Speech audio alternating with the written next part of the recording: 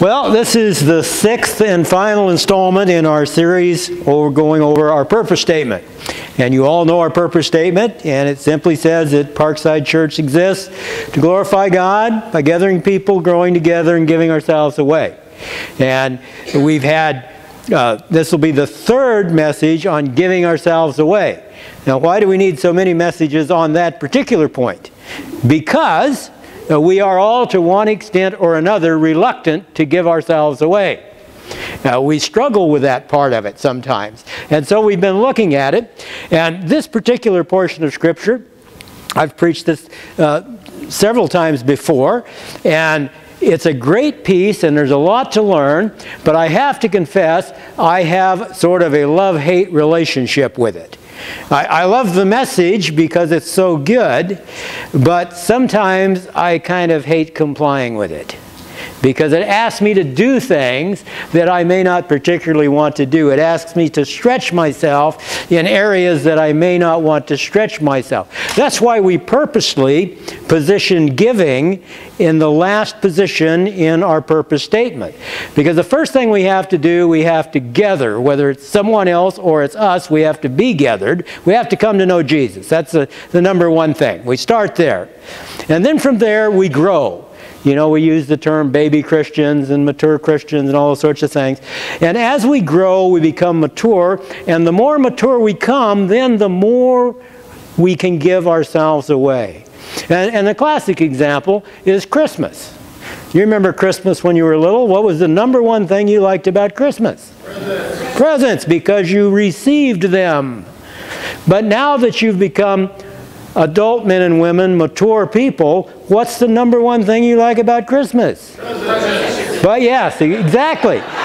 But you like giving them. Now, what is more fun? To receive a present or to give one to a little child? You love giving those things to your kids and your grandkids, and it's just great. You know? So that's what happens to us as we mature. Now, don't get me wrong. I still like getting things. In fact, I mentioned to Sue the 2014 Corvette. They've rebranded it now the Stingray. And by the way, check this out. You don't think we live in a fascinating age. Now, if you get the base model, just the entry-level model, it comes with a 455 horse V8. It'll do 0 to 60 in just under 4 seconds, 190 top end. But check this out, 30 miles to gallon on the highway. Now, not at 190, but...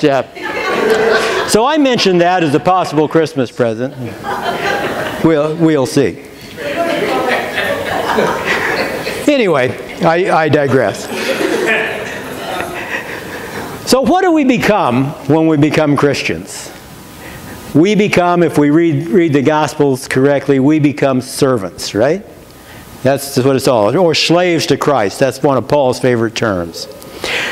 So if we become servants, if we become slaves, what is our destiny? Paul tells us in Romans 8:29. We've talked about that, right? We're predestined to be conformed to the image of Christ. And Christ was a servant of who? All, right? So if we want us to be servants of all, but we have to grow into that. We have to mature into that. If you look at Matthew chapter 20, verses 26 through 28. It shall not be so among you, he says, but whoever would be great among you must be your servant. And whoever would be first among you must be your slave. Even as the Son of Man came not to be served, but to serve, and to give his life a ransom for many. So if we're going to be like Christ, we have to become servants, don't we? Because that's why he came. And that's kind of tough for us to do. So as you listen to Jim read through our story, I'm not going to reread it for you because I trust you all listened, and some of you have read the story many times anyway.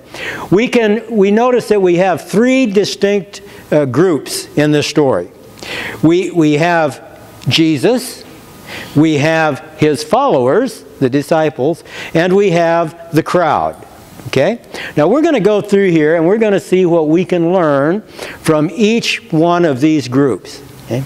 And the first point is one of those things that causes me the love-hate relationship with this passage. I say that tongue-in-cheek, of course, but I don't really like this first point. And the first point is simply this: others' needs take precedence over ours. Now, I will tell you, I struggle with that. That's hard for me. I was the quintessential only child. It's all about me. See? But Jesus says, no, Darrell, now that you are a member of my kingdom, a citizen of my kingdom, it becomes all about others. Now, depending on your personality, you may struggle with that a lot, you may struggle with that a little, but we all struggle with it to a certain extent. So let's look and see here how this situation plays out for the crowd. You'll remember, as Jim read in verse 13, now when Jesus heard this, he withdrew from there in a boat to a desolate place by himself. And when the crowds heard it, they followed him on foot from the towns. Well, what was it Jesus heard that caused him to withdraw? Well, if you read the first half of chapter 14 there, you find that they are retelling the story of John the Baptist losing his head. Okay? So when Jesus hears about that, he takes his disciples and he withdraws. In other words, they were on the run. They were on the lam. They were getting away from things. Now, do you think, remember, these are real people in real time. These are actual events. Do you think that Jesus was up for ministering to a bunch of people and meeting their needs? I doubt it. I would guess that they were probably undernourished, sleeping. I can't even talk. They were not getting enough sleep because they're on the run. They're trying to get away. They want to go out to a desolate place, just get by themselves where they're not going to be disturbed and see what God would have them to do. And what happens? All this gaggle of people hear about it too, and they've also heard about what Jesus has done and all these miracles, and they follow him out there.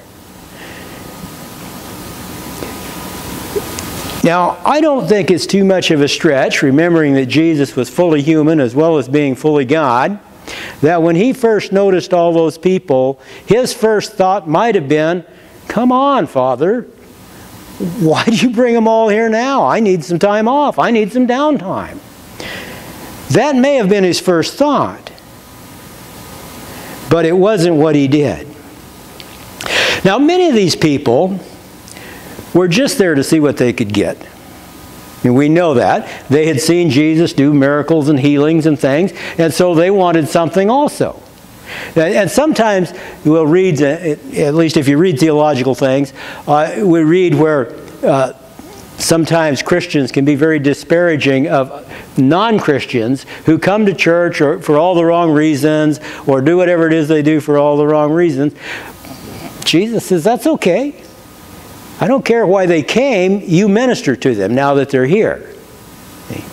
So whoever comes, whatever their motives, Jesus says, meet their needs.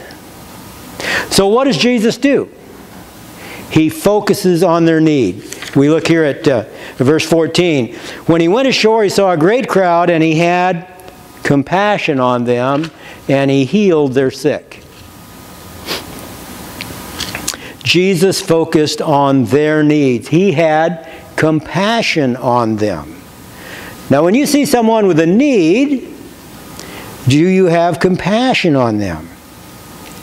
And then what we read next is very important. He healed their sick. So he met their need. And it seems that he did this before he addressed the crowd. It's kind of interesting. The first thing he did was meet their need. James chapter 2 talks a lot about what? Talks about faith without works is dead. See? So if all we do is talk, we're probably not going to see the results we would see if we actually did some things. I told you about the two Mormon kids that came by my place the other day when I was working and volunteered to help me with their suits and ties, and I'm doing shovel and wheelbarrow work. And they didn't say a thing about the Mormon church. They didn't say a thing about Jesus. They didn't say a thing about anything. They just engaged me in conversation and offered to help me with what I was doing. We can take a clue from that, you see. They saw a need and they offered to fill it. Now, as I said, I have my theological problems with them, so I'm not about to convert to Mormonism. But we could take a hint from the way they were trying to make a bridge to get an opening to talk to me at a later date. So we need to make sure that when someone comes to us with a legitimate need, that we meet that need as best we can. Sometimes we need to meet people's physical needs. Sometimes their emotional needs. Sometimes before we can minister to their spiritual needs. I know I have a neighbor that has been talking to me lately, and all she talks about is the same stuff every time she talks to me. She has so many kids, and she has this problem and that problem and the other problem. And I just listen. So I don't know what's going to happen down the road, but I listen. And sometimes that's all you need to do, is just listen. So others' needs take precedence over ours. Second point is, find a need and fill it. That's a quote from Robert Schuller. That's what he always said. Find a need and fill it. And that's a good way to look at it. Let's see what we just see now as we focus on the disciples. Too often Christians recognize needs, but wait for others or God to meet them. Okay? Find a need and fill it. Now, the disciples here saw the need, right? Verse 15. Now when it was evening, the disciples came to him and said, "This is a desolate place, and the day is now over. Send the crowds away to go into the villages and buy food for themselves." The disciples saw that the crowd needed food. And so they figured the compassionate thing to do was to let the people go away and find some way to feed themselves. Doesn't seem all that far out of context. They thought they were being compassionate. They said, "Okay, Jesus, cut the message short here. These folks need to go home and eat. They're hungry." But what does Jesus say? This is one of those parts I don't like. And I don't think the disciples liked it either. Verse 16, "But Jesus said, they need not go away. You give them something to eat." See, I don't like that part. And you folks don't like it either, most of the time. You see, because how often do we pray for God to do something when we have the resources to do it anyway? We pray for God to give the church money to do something, yet if everybody in the church would tithe, the church would have all the money it ever needed. We pray for God to help our neighbor, but maybe we just need to get up and go over there and help our neighbor. There was a great movie. Well, it wasn't great by the standards of Hollywood. It was just a simple little movie that I saw years ago, and it was about this country preacher in the 1800s. And he was going along on his horse. He's an itinerant preacher, as a lot of them were in those days. And he comes upon this family, this young guy and his wife, and they had three little kids, and they have this one-horse cart, and they were in the process of immigrating from one place to another, and their horse had died.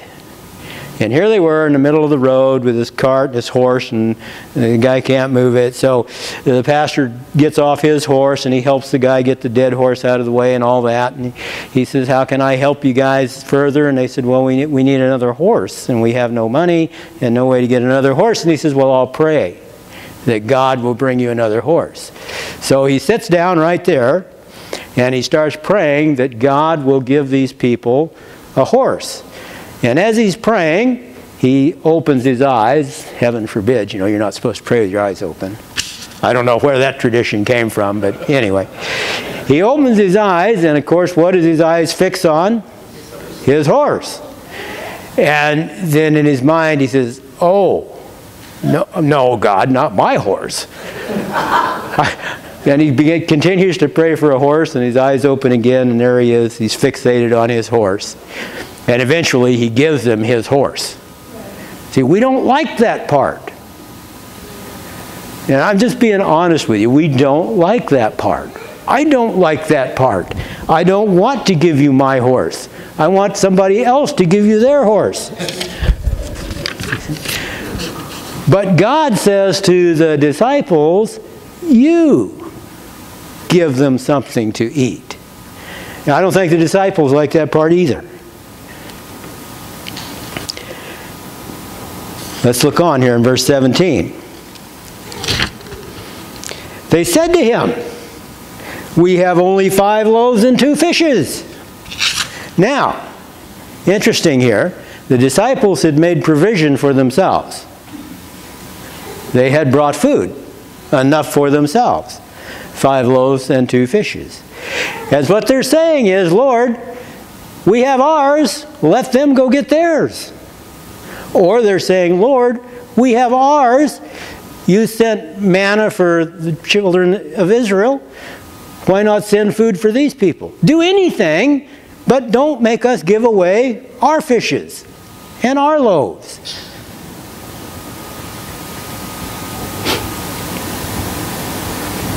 Jesus ignores their objection and simply says, bring what you have to me. Now, I struggle with this too. I struggled with this morning. I tell you, yes, it's my custom to put my tithe check in for the month, the last Sunday of each month. So we've had this project going at home. We built this dog kennel, see? Well, as is always the case with me, the dog kennel is about a little over 100% over budget. So I'm at my desk this morning, and it's time to write my tithe check. And I think, wow, I could really use that extra money this month. Because the bill's going to come due for all the supplies and stuff. And I struggle. I'll be honest with you. I struggled. I finally wrote the tithe check, but I didn't like it. But I did. We struggle, don't we? When God gives us things, and we forget everything we have He's given us, when He gives us things, once we get them, we get the squirrel complex. We've stuck it away in our hole for winter, and we want to leave it there. But every once in a while, He says, no, pull some of it out and give it to somebody else. And that's what He's doing with His disciples here. He's saying, bring it to me, and let's see what I can do with it. And He said, bring it here to me. Then He ordered the crowds to sit down on the grass, and taking the 5 loaves and the 2 fish, He looked up to heaven and said a blessing. Then He broke the loaves and gave them to the disciples, and the disciples gave them to the crowds.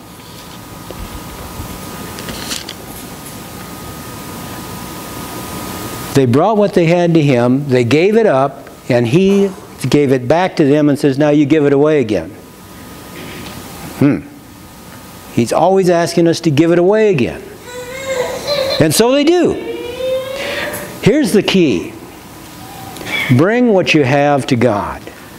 Whatever you have, I know it's an old cliche, but hold it in the palm of your hand with your open. Too often we hold it like this.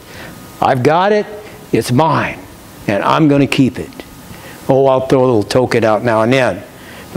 No, as Christians, or as mature Christians, we should hold it with an open hand and say, Lord, thank you for filling my hand. Now take what you want. That's hard to do. But as we mature, as we become conformed to the image of Christ, we are more and more able to do that. Now, why did Jesus put them through all this? Why did He simply not rain down loaves and fishes from heaven? He could have done that quite easily, couldn't He? Sure He could. He could have had a caravan just happen to come by that day, with all kinds of food on it. There are a myriad of ways he could have met that need without involving the disciples. So why did he do that? He did it for the same reason that he involves you and me in his work. Because he wants us to be workers in his kingdom. He wants us to participate in the growth of the kingdom. He wants our faith to be built. He wants our hearts to be matured. And so he says to us, you give them something to eat. You bring to me what you have and watch me multiply it into what others can use. You know, Ephesians 4 and 11 and 12, Paul says that he gave apostles, prophets, evangelists, and pastors for the building up of the saints for the work of service. See? Now you may say, well, I'm not an apostle, I'm not a pastor, I'm not an evangelist. But you are, aren't you? In a sense of the word. At least an evangelist, because you're all Christ's ambassadors. So he has chosen to use you to build his kingdom. And you say, well, I don't have the resources to build his kingdom. Of course you don't. But bring what you have, offer it to God, and watch him multiply it. Now, notice the crowds part in verse 19. Then he orders the crowds to sit down and be served. You see, God doesn't ask the crowd to participate in the serving. He asks his disciples to participate in the serving. All he asks the crowd to do is sit down and receive. We need to take notice of that. Do you see the pattern? Jesus provided, the servants served, and the crowd received. We're here to meet the needs of others, not to have our needs met. Now, we go on. And they all ate and were satisfied, and they took up 12 baskets full of broken pieces left over. And those who ate were about 5,000 men, besides women and children. That's a lot of people. 5,000 men, including women and children. You can do the math. That could be 15, 20, 25,000 people. And they all ate. But here's what I want you to notice. When Jesus provides, what kind of provision he makes. And they all ate, and here's the key, and were satisfied. You see, when Jesus provides something in our lives, and we embrace it, we're satisfied. And I think of the woman at the well, you know, in John chapter 3, where he tells her, if you knew the water I'm offering you, you would never thirst again. See, it's different when God provides something. It's one thing for us to work hard, earn some cash, go buy what we want, whatever. But it's a whole other thing when God just provides it. Or when we realize that God provided us with the ability to earn it in the first place. And then they gave him their 5 loaves and 2 fishes. And when they're all finished feeding the crowd, what do they get back? 12. So they get 12 full baskets. So they got back in abundance more than they started with. And it's then, again, another cliche, but you cannot outgive God. You just simply can't do it. As you give to him, he gives back in ways that you may never imagine. So what did Jesus get out of this whole thing?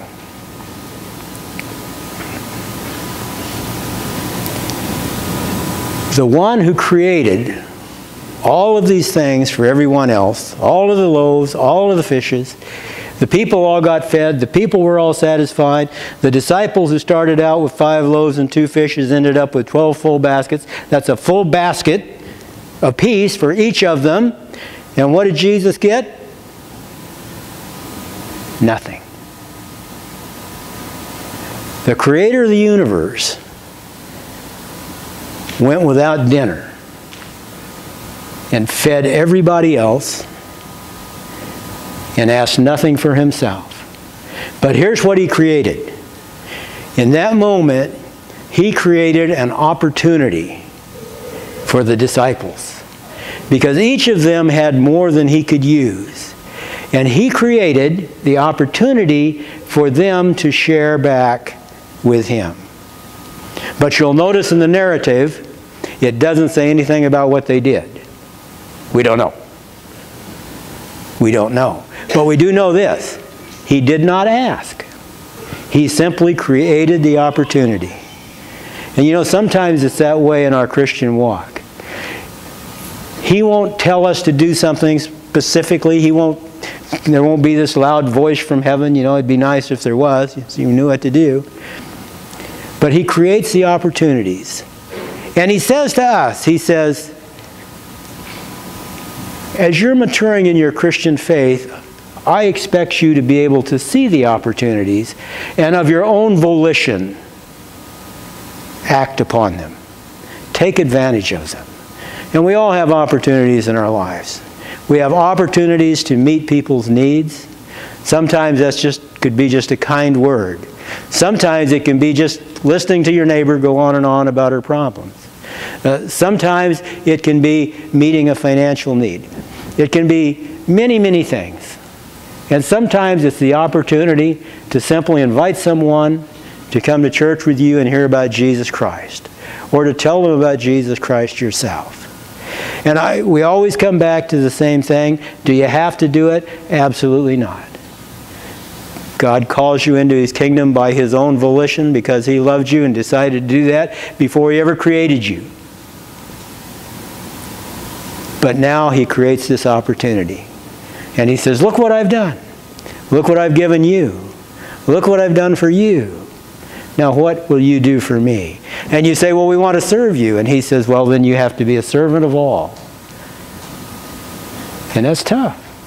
But as we grow, as we mature, we get better and better at it. So I would challenge you guys to assume the disciples noticed that Jesus had nothing for Himself and gave generously of what they had back to Him. And I would challenge you to do the same with your lives. And when we talk about giving, it's easy to get stuck on money. And that's an aspect, a very important aspect. But that's not what we're talking about this morning. We're talking about your entire lives. What can you give back? What opportunities has God given you? I'll share one with you. He's given you the opportunity to have an excuse to invite people to come to church on a specific Sunday, September 15th. What are you going to do with that opportunity? I don't know. But think about it. You never know what God might do through you. Because remember, one thing we've learned, and we're going to be talking more and more about this in the coming months, in Scripture, God uses the least likely folks to produce some pretty fantastic results. And He may just have the same thing in mind for you. But He won't force you into it. So, be about our Father's business. Be inviting people. Be sharing. Be loving. Be kind. Be compassionate, tenderhearted, forgiving. You know, the fruit of the Spirit. And it will all be well. Lord, thank you for this great story. For this great illustration of how you provide through your people for other people. And Lord, it's a great system. But it requires our cooperation. And it's so wonderful in Christianity that it's all volitional. You never say that we have to do this, that, or the other thing to keep our spot. Our spot is secure. But you give us opportunities and you ask us to act upon them. So I would pray as we continue to journey down this road to Christ-likeness, to maturity, that you would give us opportunities and give us the wisdom to act upon them. In Jesus' name we ask. Amen. Amen.